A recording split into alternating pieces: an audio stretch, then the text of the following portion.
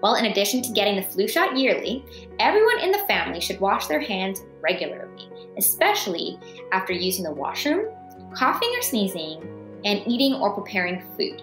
When coughing or sneezing, it's important to cover your nose and mouth with a tissue and throw the tissue in the garbage immediately afterwards. Alternatively, if you do not have a tissue available, cough or sneeze into your upper arm rather than your hands, as this can help reduce the spread of droplets. A mask can also be worn to help reduce the spread of germs.